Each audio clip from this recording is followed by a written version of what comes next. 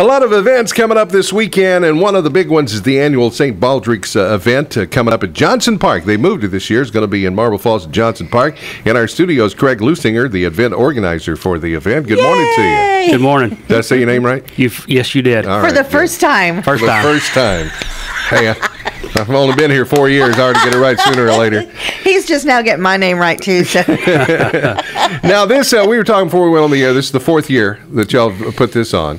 And normally it's not held at Johnson Park, but there's a reason that you're moving it this year. Yes, we've had it at Toddy's every year. Mary Watson's been really nice and let's have it yeah. down there. And obviously experienced a fire several weeks ago, and we decided to move it down to the park just to be on the safe side. All right. And you guys are going to be set up by the sand volleyball tournaments, just kind of adjacent to the main stage there, right? Yes, as you go in to the left there.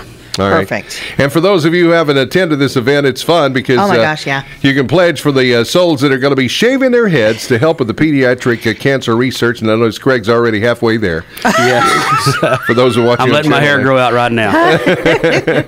It's a great event. You raise money, and lunch is going to be served at noon before you all start shaving the heads at 1. Who's providing the lunch? Yeah, we have Sam Stacks and yeah. KCR Cookers. They've been a big supporter of us every year, and Delicious barbecue. great Delicious. barbecue. Yeah.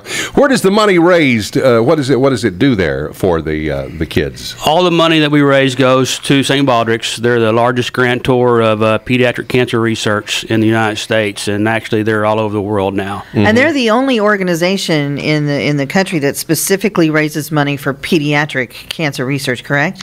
I could not answer that, but they're the That's largest. what their website said. So. Okay.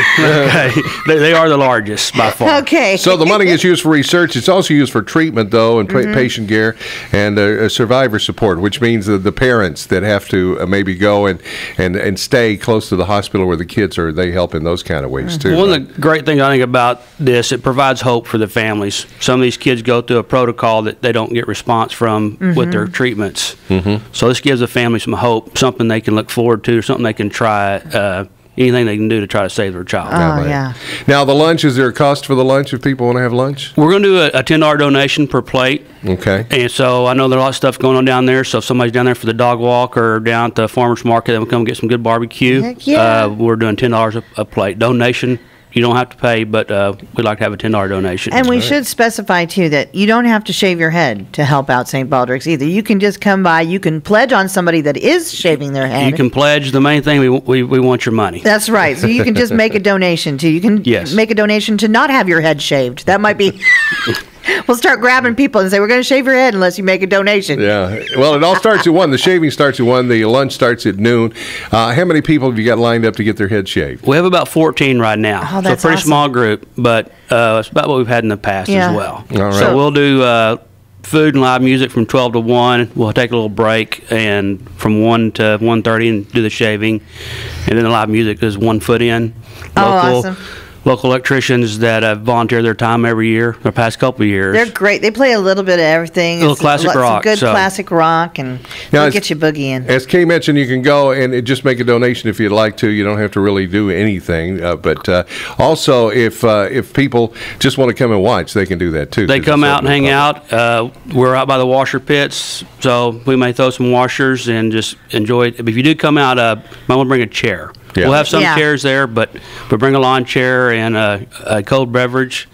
This was started in a pub That's about true. 15 years ago, and we have Tito's sponsoring us. Great. So we may have a Bloody Mary there. All right. All right. There you They're go. famous for those Bloody Marys, by the way. Now, is there a goal you want to reach this year?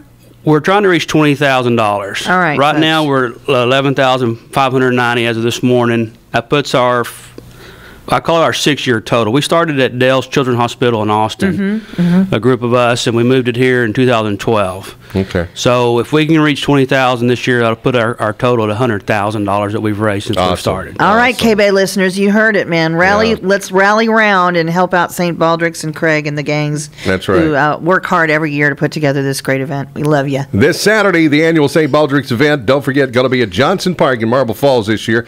Lunch at noon, and the shaving starts at 1. Craig Lusinger, thanks for being here. Tell us about it. Good luck on raising money this weekend. Thank you.